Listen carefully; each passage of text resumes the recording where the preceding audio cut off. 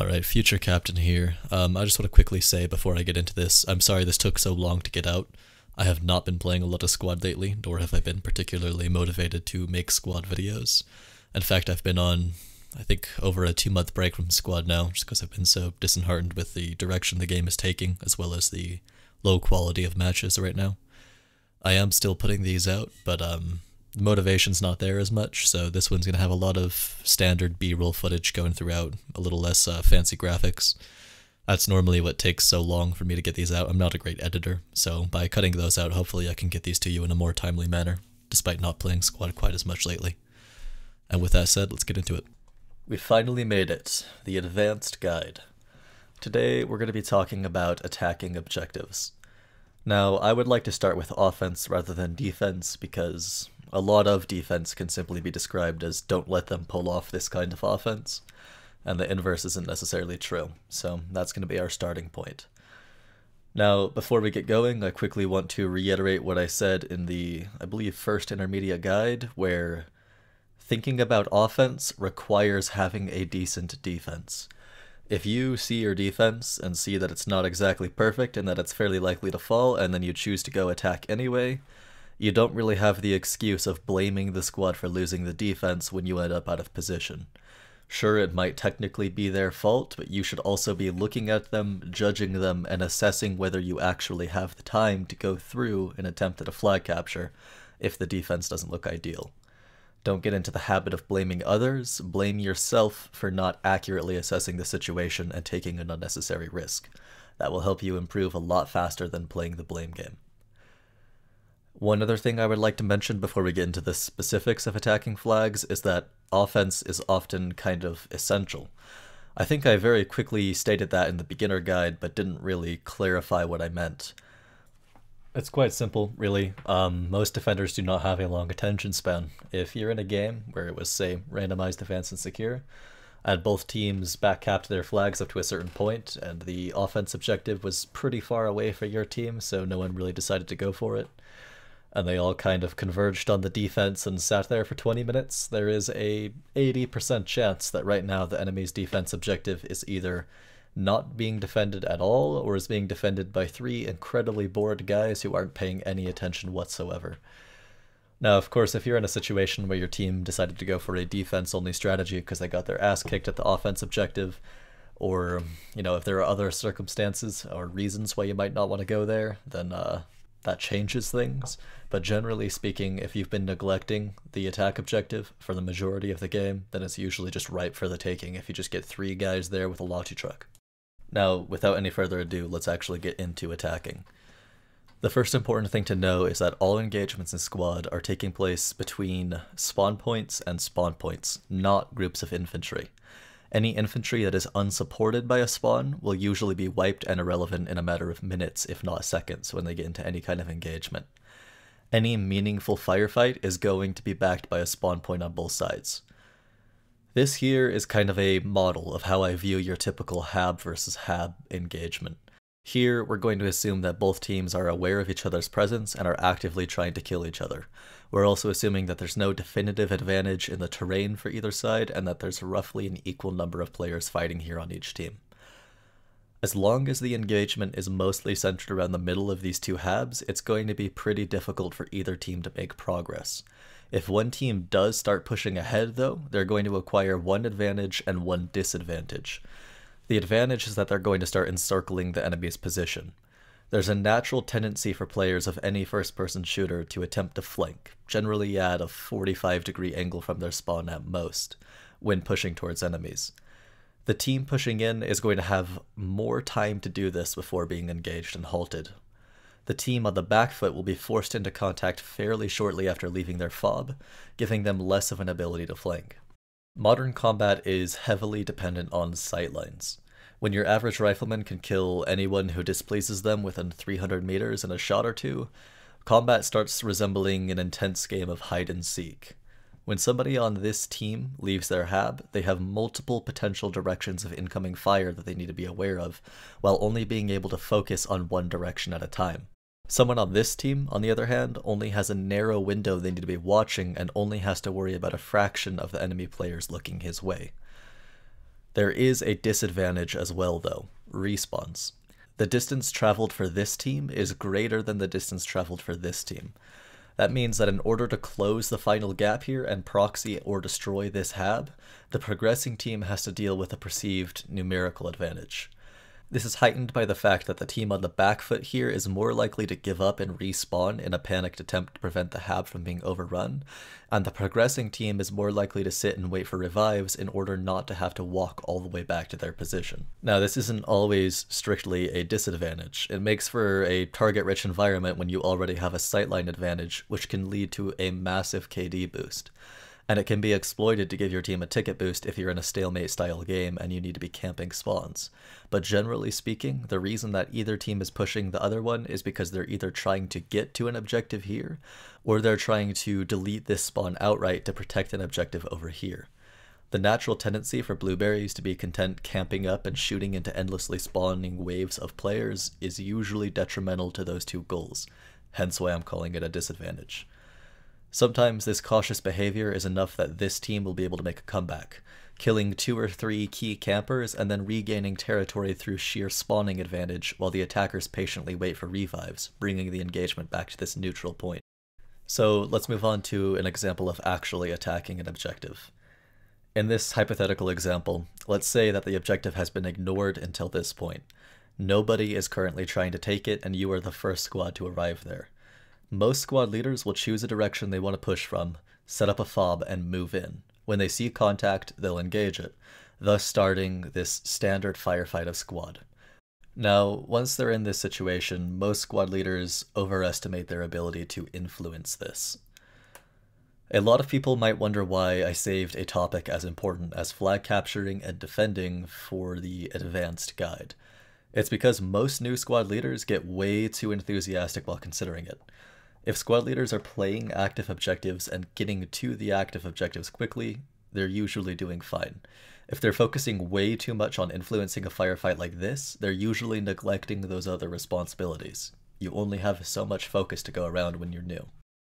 So many squad leaders think that they can either teach people to fight better or organize them in such a way that they will fight better naturally. They try to practice things like bounding Overwatch, or teach the core principles of fire and maneuver to their squad and assign them to fire teams with predetermined roles, or they just give speeches about how they want callouts to be handled and that they want to practice a buddy system, or they want medics to stay behind everyone else, or really any other idea that they might have for making this group of people fight better than this group of people. First of all, a lot of this real-world doctrine stuff just isn't effective in squad. I'm going to get into the reasons for that later. And second of all, this is a huge waste of energy. It is incredibly idealistic. There are much, much simpler ways of dramatically increasing your effectiveness at attacking objectives without ever having to attempt to control this engagement or these people. Do not exhaust yourself by expending all of your time and focus trying to impose your doctrine or advice on these players in the hopes that the marginal effect it may be having is enough to push the engagement over the edge. Just break this cycle outright. Take a look at your goals here. You're trying to capture this flag, not kill this infantry. You've gotten yourself into a situation where you believe that this flag can't be captured unless you push through this infantry, but that's not strictly true. Engagements in squad are spawn points versus spawn points, so cut them off at the source. Don't get distracted thinking that your goal is to kill. So how do you manage that? Let's start over from the beginning here. You're approaching the attack flag with some portion of your squad in the truck and some portion of your squad waiting for a spawn, as is normally the case later in the game. Your goal is to capture this flag, which is going to involve disabling the enemy spawn or spawns. The first step is to remember the mobility section of the guides. Stay out of the blueberry effect zone. Don't move directly between flags. Stay out of audio range of the furthest point you might imagine an enemy FOB on the attack flag will be. Second step is to attempt to approach the flag as stealthily as you can. This usually isn't that difficult. Defenders, especially board defenders, have a one-track mind. There's a good chance that half of the defending squad is walking as far as they can towards the attack objective before their squad leader yells at them. The other half is either huddled up on the far edge of cap range looking in that direction, or just dicking around shoveling things up or lean dancing with each other in some building to alleviate the boredom. Most people in squad don't have the patience for a full 360-degree visual coverage of a defense objective, and that's if they even understand the importance of it or even have a squad leader who's trying to get them to understand the importance of it. Now, this lack of awareness is heightened if there's contact. Blueberries are predictable. Spawn, walk towards gunshots, die, repeat. If a squad is engaging the attack flag and you're moving to support them, use them as a distraction. You can also create your own distractions in the form of sending a single machine gunner or marksman to start calling attention to a different location before you attack, or coordinating with helicopters to make fake landings that defenders might immediately rush, or a variety of other options. Your imagination is your limit. If there is no contact, I strongly recommend pushing in from roughly the same direction of their main base or their next flag in line. However, terrain is usually the better deciding factor. Some flags have limited effective approaches, and you definitely want to be aiming for the approach that has the most concealment and, to a lesser extent, cover. On this example here, there is a juicy tree line on the eastern side that makes for a great concealed approach. Now, when you're attacking, trucks are far superior to helicopters. Helicopters are incredibly noisy, and you're going for a stealthy approach here. If you land a helicopter inside of audio range of the objective, by the time the helicopter touches down, you hop out, you place the radio where you need it, the helicopter dumps supplies, you get that FOB going, and you start shoveling it, the enemies who are on defense are already halfway towards running towards the noise to come kill you. That's a helicopter flanking way southwest out by you, Dinkum. Yeah, I'm running to meet him if he lands. Okay, he's flying real low. He's gonna land. He's doing a J turn. He's gonna land here. He has a full squad. Everybody start pushing and We're taking most of the contact on the southeast. Roger. South. Marking it as head. If you land them outside of audio range, which is close to 1 kilometer, I really can't remember the exact number, the amount of time that you'll spend walking and the uselessness of your spawn will entirely negate the advantage of arriving there quicker than if you took a truck. You're also losing the flexibility of having a vehicle there with you after the fact. When you're driving, make sure that you drive into the area where you're going to be setting your FOB in a straight line. Do not cut across audio range of other parts of the objective. Once you're nearly there, cut your engine and coast the truck as close as you feel comfortable with, which will get closer and closer with time as you grow more confident. The closer that you get your spawn, the easier the fight will be, but don't fly too close to the sun and get detected before you're set up and pushing in. Now comes the important part. You do not have much control over how well your squad is going to fight, as I mentioned before. That's very important to remember. But what you do have nearly complete control over is where your squad will fight and when your squad will fight.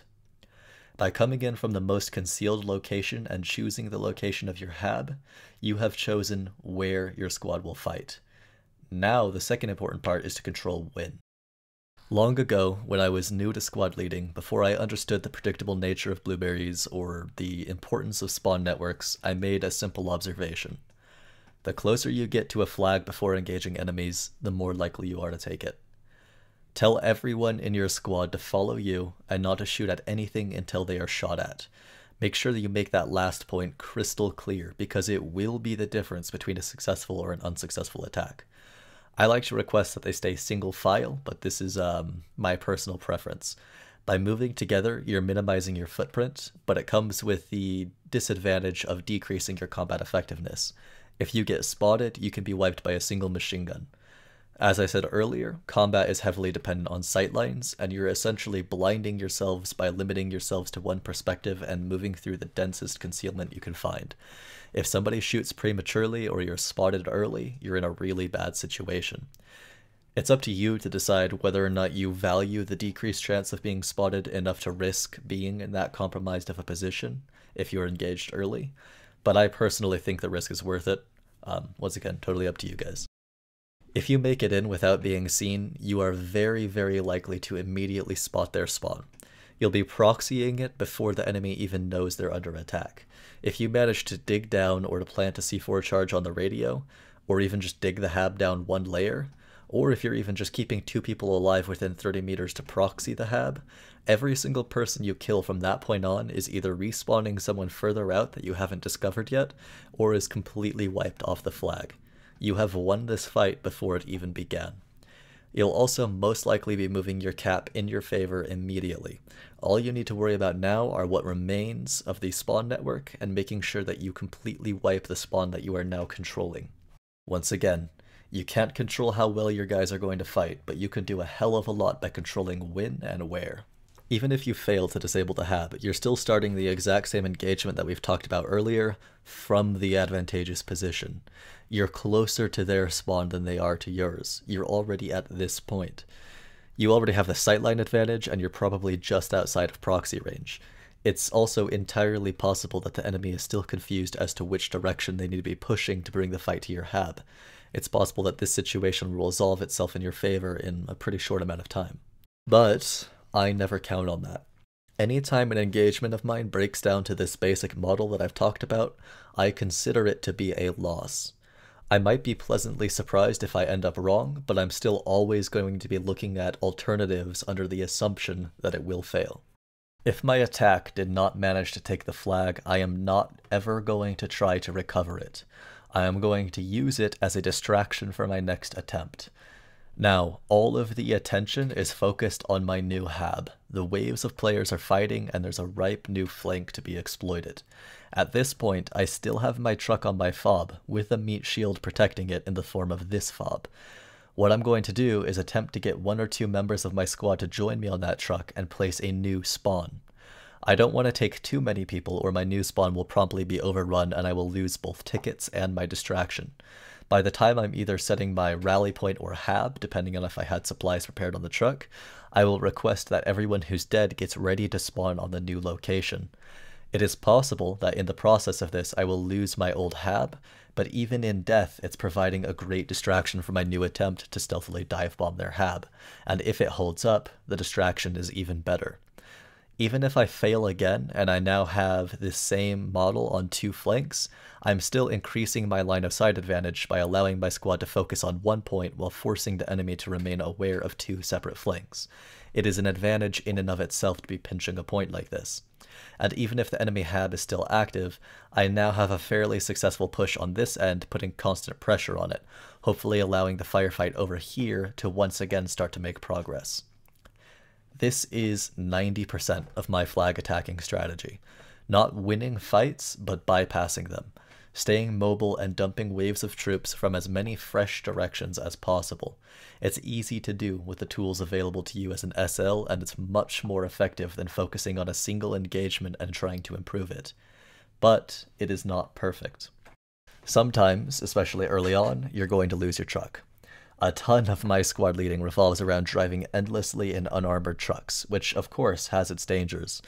Now, I don't lose them way too often, because I generally have a pretty solid understanding of where the enemy is at any given point, but I have been heavily recommending my strategies throughout my guides, while not always taking into consideration that having good map awareness requires more hours than some of the people watching my guides have.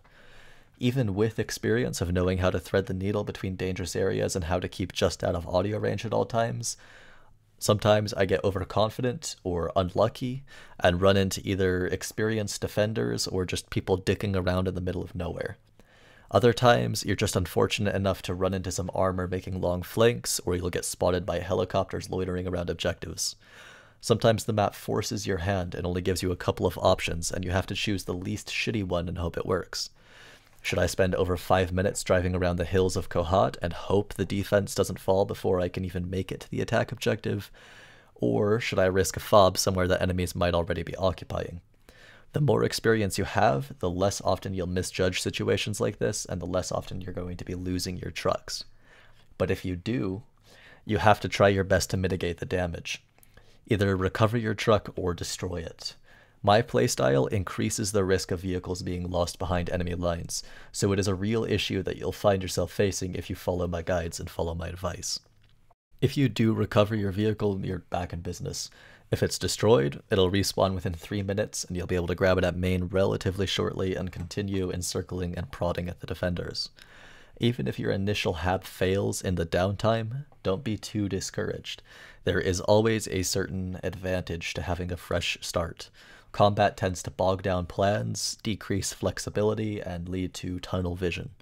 My techniques are a constant attempt to break that routine and create fresh, cohesive, effective attacks as regularly as possible. You may have lost 15 tickets and a potential distraction, but you've probably gained back the focus of your entire squad as they all spawn back at main ready for a fresh attempt, rather than trying to manage their respawns while they're all distracted by combat and barely listening to you. In other situations, you'll be successfully placing your FOBs, but every single attack will fail. This could be the result of many things.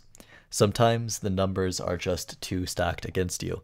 You may give your squad the perfect flank, get on top of their FOB, and start shoveling the radio only to be entirely overwhelmed by the horde of blueberries rushing back once they see their FOB proxied. Other times, you'll just be up against good defenders, who are keeping an eye out in all directions and engage you far from the flag, ruining your attempts to place close attack FOBs. There are ways to mitigate this, but they start veering into the whole increase your squad's effectiveness territory that I've been warning you about. It isn't easy with blueberries.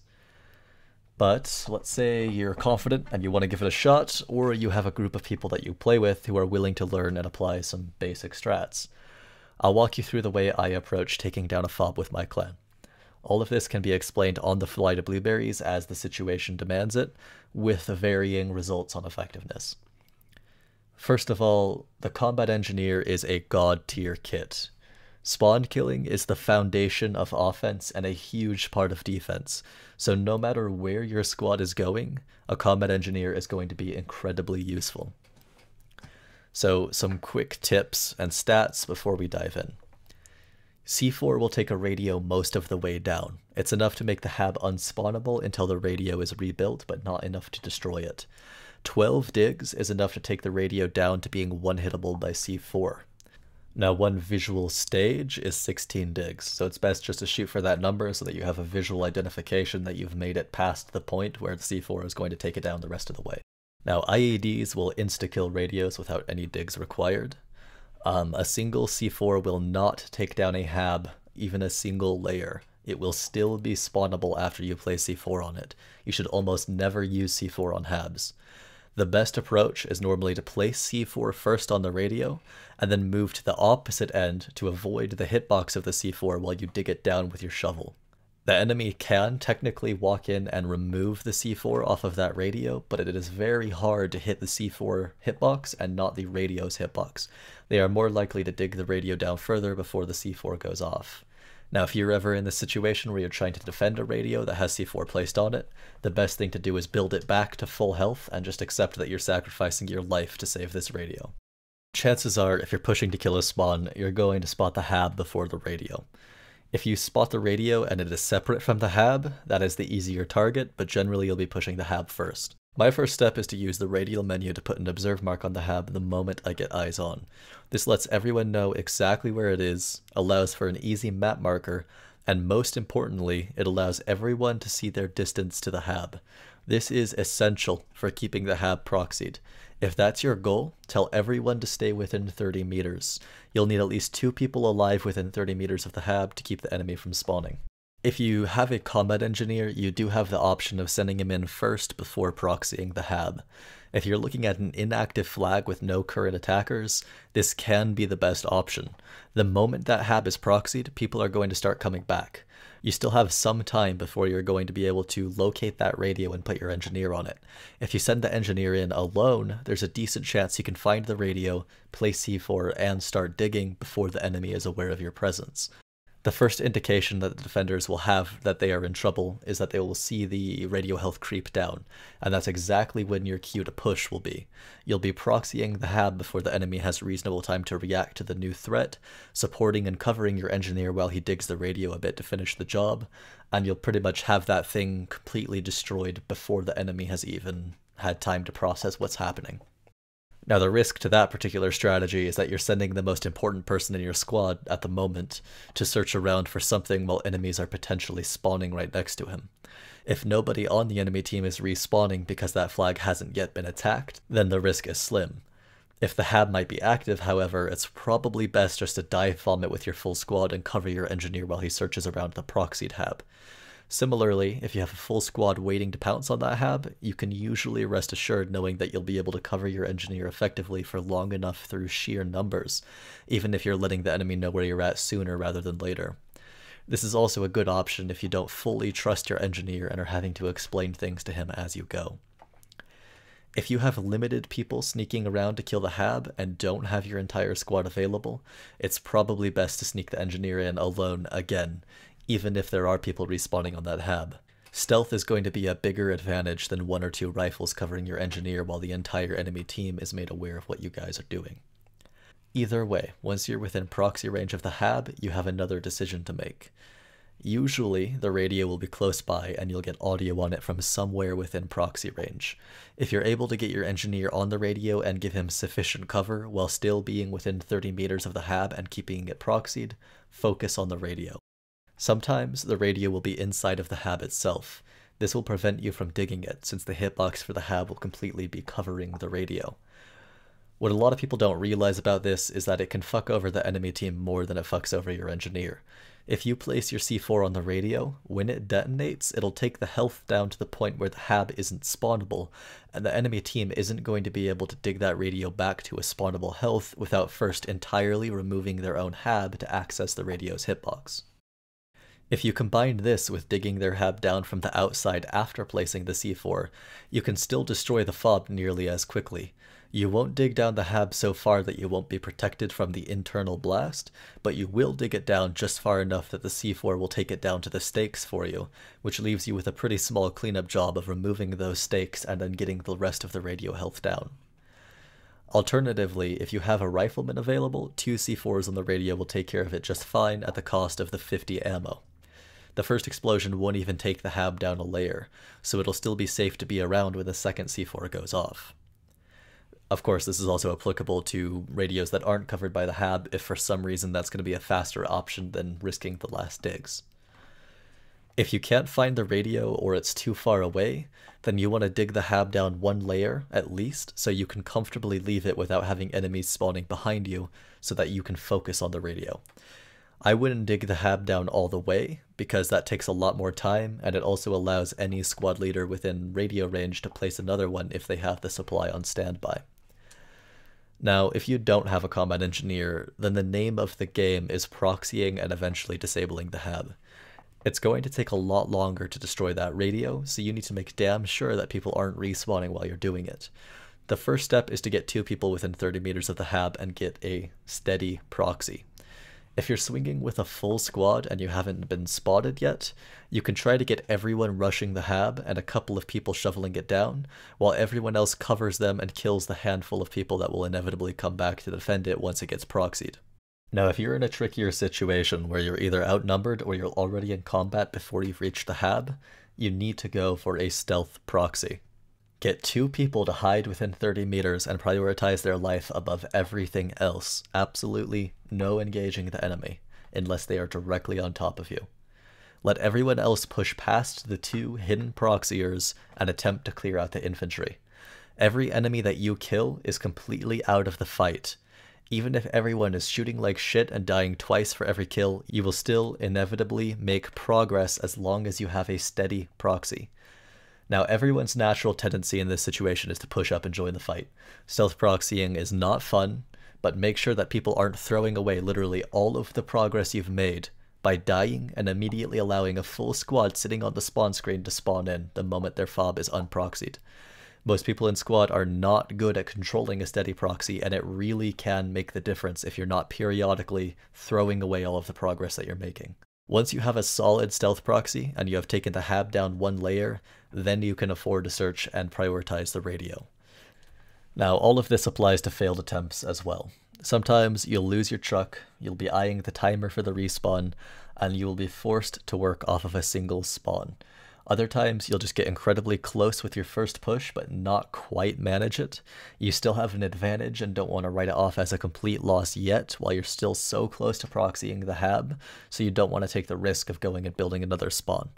Other times you're just in circumstances where you can't really afford to try something else. This is common on super linear maps, where there's really only 1 or 2 half-decent angles to hit an objective from and you're already using both. Sometimes there are situations where you're just going against really good defenders or a massive number of defenders. No matter how many attempts you make to sneak in, there's either a smart player there watching the flank or so much infantry that you're just spotted by chance every time. This is common on Invasion, where a huge amount of infantry on both teams is fighting over a single objective. Now, I really hate these situations, and I've already explained my philosophy on attacks. I consider a failed attempt to stealthily wipe their FOB a failed attack. Games like these essentially force me to accept that the fight is going to come down to an actual fight between two teams or two groups of infantry, and not down to a series of maneuvers that I can try to orchestrate to attempt to remove the enemy team from the equation by wiping spawns. Now, I generally find myself in a state of pretty constant frustration in these situations, even if we're doing fairly well, simply because I find my control over the situation slipping and my usual strategies to be ineffective. If you find yourself here, there are still things you can do to increase your squad's effectiveness, regardless of what I said about not prioritizing that earlier. First of all, you have to know when to call it quits. My strategy that I've laid out here is incredibly expensive when it comes to tickets. A successful capture might cost 2 habs and 2 squad wipes, totaling close to 40 tickets for a 60-ticket objective. Now, if you kill enemy habs in the process, and maybe a couple of squads when you eventually capture it, you are of course lessening that ticket blow and still getting something close to your 60 tickets for the capture, but it's very high risk and high reward. If you end up in a stalemate after several failed attempts against good defenders, you're going to be pretty close to spending more tickets than that flag is worth, especially if you're not getting a great KD as a squad. Of course, calling it quits and leaving isn't always an option. Sometimes that flag is your only hope for a game win. Sometimes your team is too uncoordinated to commit to a defense-only strategy and will continue to bleed tickets with or without your help, so it's best to double down and at least stand a chance of capturing rather than letting your team lemming into the cap over and over and lose your remaining tickets. And of course, sometimes you're playing a game mode like Invasion or Insurgency and simply leaving the objective isn't an option. If you're forced to stay and duke it out in a single direction, the biggest thing you can do is encourage aggression. I've talked about the natural tendencies for squad players to turtle up in previous guides. Sometimes it comes from inexperience, having no clue what to do when you're shot at or what to do about it. Other times it comes from the preservation of KD, prioritizing one's life over one's movements. Most commonly, it comes from a misunderstanding about what is important. People look at the firefight through the lens of real conflicts. In the real world, cautious behavior in combat makes a lot of sense. If you start breaking down the advantages of caution versus aggression, caution generally wins out. The goal is to keep soldiers alive while killing enemies, and that's best accomplished by taking things slow, coordinating to watch every angle, covering each other's movements, and being thorough with searching the unknown. All of this is demonstrated in most modern military doctrine. In squad, this is almost entirely a waste of time. As I've said, it's not about killing enemies or staying alive. Respawns are cheap and fast. It's about dealing with spawn points, which requires proximity, which requires movement. In an ideal situation, you would just leave your hab and sprint towards theirs in a straight line. Now, due to the fact that usually there are enemies there preventing you from doing this, it's usually not an option. However, you cannot forget that movement is still the underlying goal. Maybe you need to flank to avoid their fire. Maybe you need to throw smokes to conceal your movements. Maybe you need to dive behind some solid cover and call out a contact that's engaging you so that somebody else with different sightlines can kill them and allow you to push again. Maybe you're forced to peek him and attempt to get the kill for yourself and risk it. Maybe every now and again, the best option for getting the most amount of people forward in a timely manner is actually to sit on a hill with a machine gun and turtle in order to get the drop on people poking out of windows in order to help a bigger portion of your squad close the gap. Whatever the situation is, you cannot forget that the underlying goal is movement. If you take fire and you dive into cover to save your life, what you're doing is you're protecting the distance you've covered. If you die, you would need to walk that distance again, thus putting you at a disadvantage when it comes to movement. However, if you turtle up to avoid fire and you stay there for longer than it would have taken to do a 30-second respawn and return to the position that you are in, you may as well have died and picked a less contested flank to approach upon respawning. you likely would have covered more ground in less time. For this reason, the moment that you've been pinned, you need to be exhausting every resource you have for dealing with the situation as soon as possible. Smoke, covering fire from a friendly, peeking it and risking it for the headshot, whatever it takes to get moving again sooner rather than later. This is why squad leaders universally hate the phrase "I'm pinned" and treat it like a shitty excuse, not a valid reason to stop moving. If you are pinned, you need to either unpin yourself or die trying as soon as possible, or we're never going to make any progress. Better to die a handful of times and make it into proxy range on their hab than to survive for 10 minutes but never make it within 100 meters. Now, before everyone starts bashing your keyboards, raging against how having your squad bunny hopping from bush to bush with smoke grenades in their hands isn't exactly a brilliant offense, I do agree. The ideal push is obviously subject to debate and hard to definitively prove, but it probably involves the majority of your squad spreading out, those in the center taking the brunt of the fire, those on the flanks turning to engage when essential and pushing when not, while having possibly a machine gun in a key position overwatching the entire ordeal, playing more cautiously and immediately reacting to oncoming fire. Maintaining movement unless shot at, and spreading wide enough to have several options for bypassing or flanking the enemies doing the shooting. A strong priority on closing gaps and proxying habs, while also allowing for a minor amount of cautious behavior from select individuals to assist others in closing the gap more effectively. The trouble is that you're never going to accomplish that level of micromanagement in a squad without some combination of serious practice time and a willingness to give up valuable time in the beginning by organizing for a push rather than immediately starting to close the gap the moment your spawn is constructed, thus going against the fast-paced nature of squad.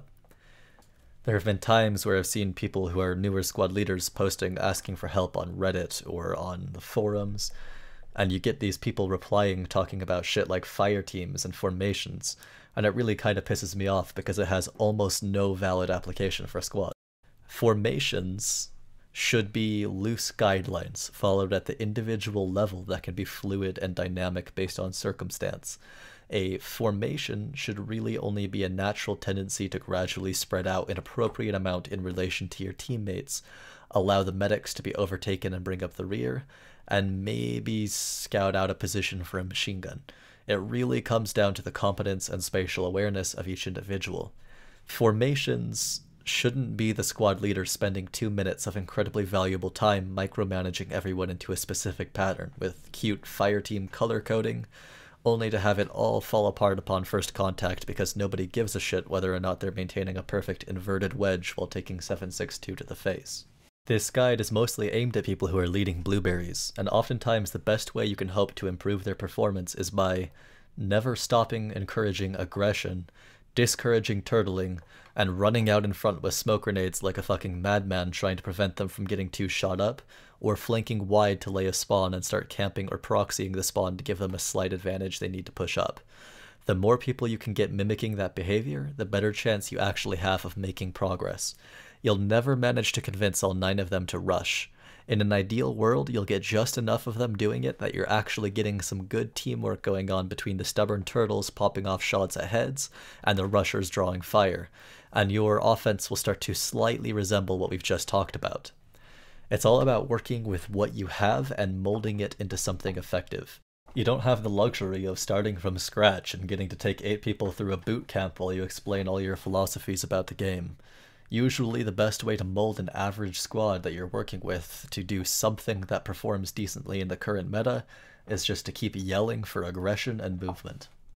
Now, we've talked about doing your best to bypass combat, we've talked about trying to get your squad to do the best in combat when that's not an option, and now we have to talk about this from a command perspective, from a strategic level, coordinating with other squads to be as effective as you possibly can while attacking.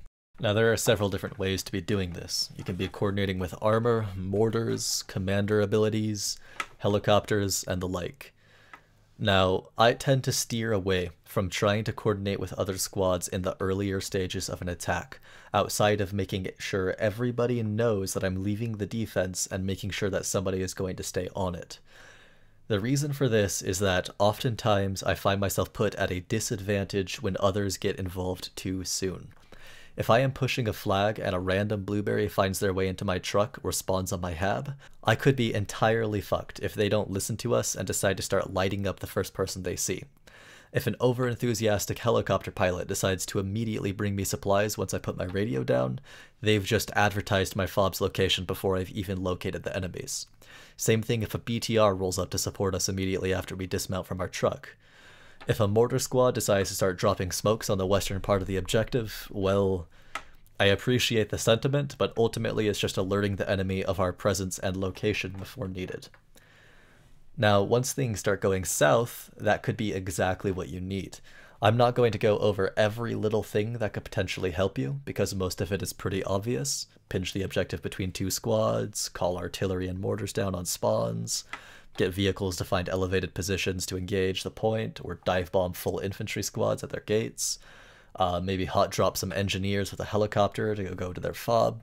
The usual armchair general stuff that anyone can theorize about and try to put into motion. When I was newer to the game, I used to view that kind of coordination as endgame content, the peak of squad leading effectiveness. And on the surface level, it does look really fucking cool. But in practice, now that I have thousands of hours under my belt, at best, this kind of coordination looks more like a desperate, time-intensive, last-ditch effort to overcome roadblocks than brilliant displays of teamwork that overwhelm the enemy. And at worst, it can look like a detriment to my chance of success if they come too early. That may seem a little bit cynical, but it's not shaped out of bitterness, it's just the way that I've learned to have the most success with the game. As a quick side note, this kind of inter-squad coordination can be extremely practical on certain maps. If you take Talil Outskirts, for example, defending a point like Batha on Talil can be incredibly easy with a little bit of preparation. 2 or 3 ATGMs in elevated positions on rooftops covering every direction will make most approaches in a Logi or helicopter simply suicide. The only real area to sneak into this objective is through the low ground of the river, which often takes you past Al Qadir, which is usually a contested point if Batha is already an active objective anyway. It's either that, or you want to ride the north border to this river, which isn't as concealed by foliage and is usually in view of a northern toe. Even when these approaches succeed, you're usually building pretty shitty FOBs to be assaulting from, either in this riverbed or just on the outskirts of town if you get lucky and make it all the way up. Now the answer here is usually to try something else. Get a fake landing from a helicopter, even if it's suicide for the pilot, while you rush the other end.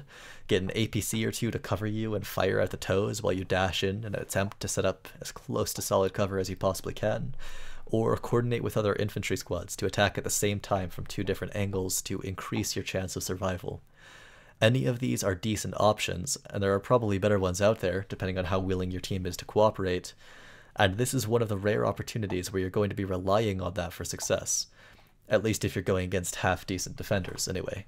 But ultimately, a combination of the fast pace of squad and the amount that you want to be avoiding combat makes inter-squad communication and coordination just not the most effective way to go about attacking flags. I wish it was different, believe me. I'm not sitting here trying to say that this is ideal game design and this is the way I've always wanted it to be. I would love to be playing a game that came down to small unit tactics and coordination between squads for any chance at success, but that's just not the way that squad is in the current version, and I am making these guides to help make as effective as possible as squad leaders out of the people watching them, and I'm not going to lie and try to give an idealist view on peak squad gameplay, when in reality, it's quite different. Anyway, in review, when you're attacking flags, you want to start as small scale as possible and as direct as possible. You want to avoid combat at all costs and do your best to manage to kill spawn points before ever taking contact. If that doesn't work because of the skill level of the enemy team, and you have tried multiple times with no success, then you are going to be forced to engage in combat to capture that objective.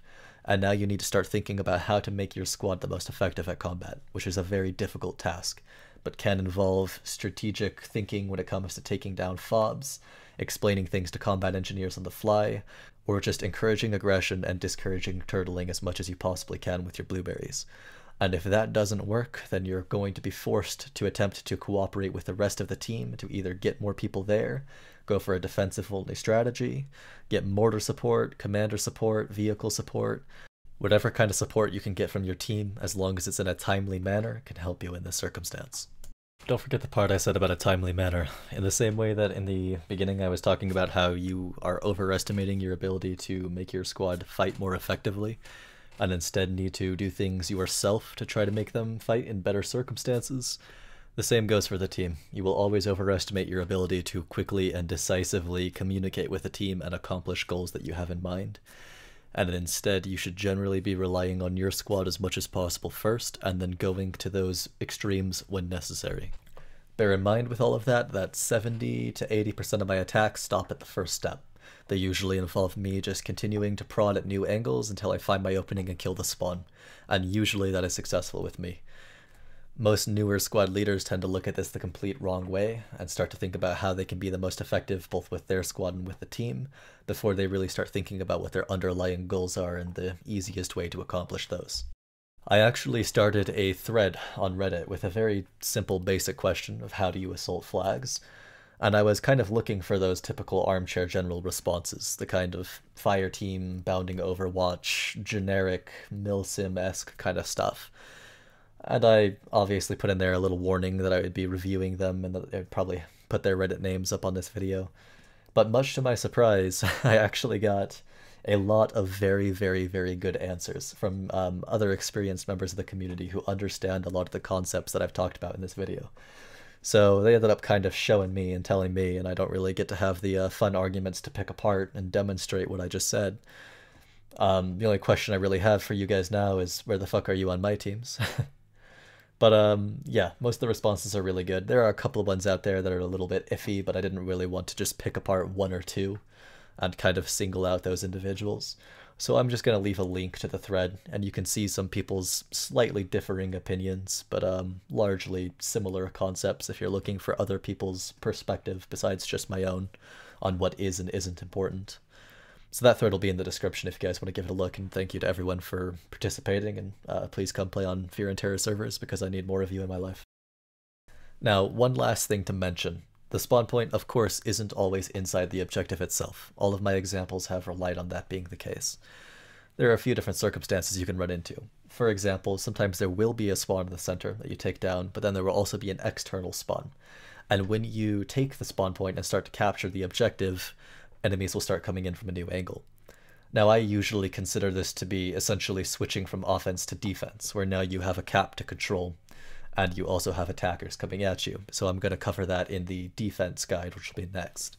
But sometimes you will either take out the centralized FOB, or there never will be a centralized FOB, and you'll be left in a situation where there are two teams with two external FOBs fighting over a cap point. Now, if you're attacking and they already have that cap range secured, you have essentially two different options. You can either prioritize cap range, or you can prioritize the spawn. Now, if you have all of the time in the world, I would strongly recommend prioritizing the spawn point. Even if you do capture the objective, you're not really making it sustainable. There's still a chance that the enemy can take it back from you, or that the enemy can then focus on your spawn and wipe you off of the objective and make your situation entirely unsustainable. It's usually best to still cut them off at the source, prioritize that, and then prioritize the objective afterwards. But you don't always have that luxury. If your defense starts failing, you might be in a really bad situation if you don't immediately secure cap range.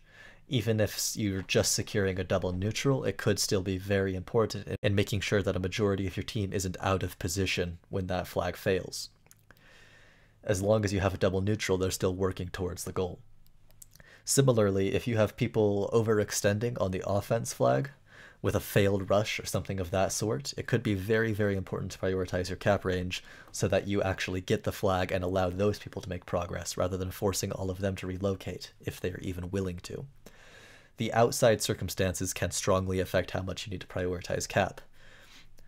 Another thing to consider is tickets, of course. If you are close to losing, you might really need to prioritize hitting that objective just to get enough tickets to stay above ground. But if none of these are applicable, once again, strongly recommend going for the external FOB. Now, there are two other circumstances I want to talk about. Sometimes when I choose to attack from an unexpected direction, it ends in me stumbling right on top of their hab. Now, with my clan, we just call this the BHM hab their hab technique, which I know is very creative, where essentially I'm building and destroying at the exact same time because I have experienced members in my clan that can usually handle that kind of information overload. You may not have as much success with that with blueberries, but you still definitely want to be trying to take down that FOB as quickly as possible and get yours up at the same time. And then I pretty much just accept that immediately what happened here was I killed an external FOB, which is probably going to give me an advantage, and I created a distraction. At this point, I completely expect this to be a stalemate, and I'm working on alternatives. The advantage being that I've both created a distraction and disabled a spawn point.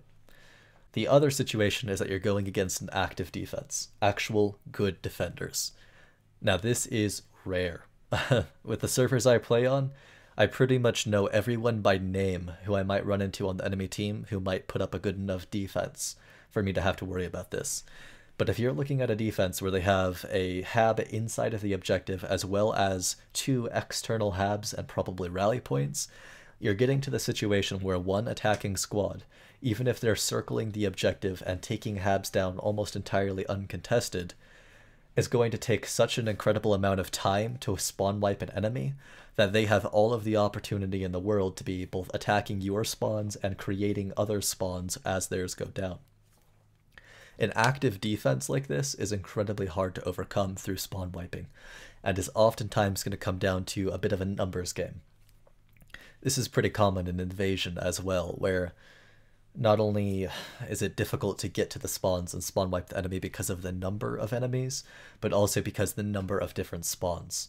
In this situation, sometimes I just give up on spawn wipes entirely and focus on building my own spawn network to be as inclusive as possible, and trying to prioritize dive bombing cap range. There are so many ways for this to go wrong though. If there are truly active defenders, they're going to be killing your spawns even as you take cap range. And if your team starts to prioritize their spawns, you might get yourself into a perpetual spawn fight game, where you're taking down a spawn, losing a spawn, building a spawn, having the enemy build a spawn, and all of this fighting is taking place outside of the objective while 5 or 6 people determine the actual cap status of the flag. There's not always a 100% correct answer here. Sometimes I'll dive bomb cap range in an attempt to at least move the flags along and allow enemies to push the next one, thus taking the pressure off of this incredibly well-defended point. Sometimes I'll focus primarily on actually camping and defending habs, which is pretty rare for me. It's very, very rare that I actually incentivize people to defend a hab.